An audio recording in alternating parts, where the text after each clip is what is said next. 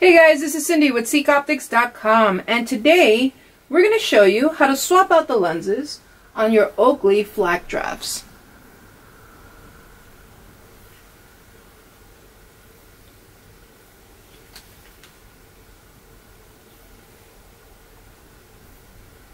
So let's get started. Now, when Oakley developed the Flak draft, they definitely had lens swapping in mind. Now you see here on the corners at the bottom of the frame, there's actually these trigger systems that releases the lens. So let's go ahead and focus on one trigger system at a time. So we'll start off with this side. Now you notice the trigger has little ridges here that you can hold on to, and you're going to be pressing upward on that trigger system in order for it to release the lens. So let's go ahead and push up on that trigger. And then we're just going to slide the lens out. Like butter, right? Same thing to this side. Locate that trigger system. And then we're going to push it in as we just slide the lens out. Now to install your new Seek Optic lenses, you're going to do it very similar to that of the Flak Jacket series and the Flak 2.0 series. So what we're going to do is we're going to locate the grooves inside the frame.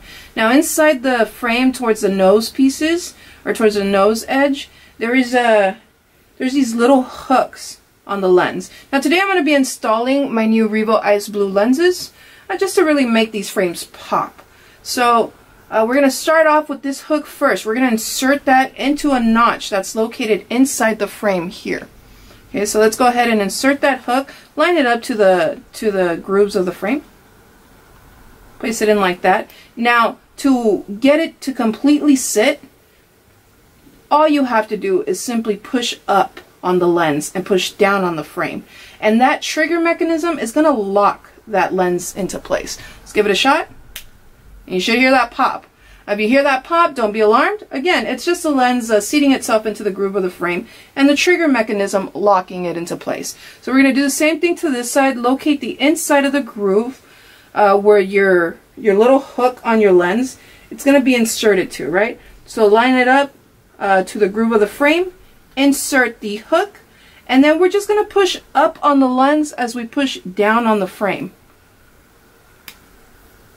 And it locks into place. Now once you've installed your new Seek Optic lenses, go ahead and give them a nice little wipe down with your Seek Optics microfiber cloth. That's just to get rid of any residue, fingerprints, or what have you that might have stayed on the lenses during your installation.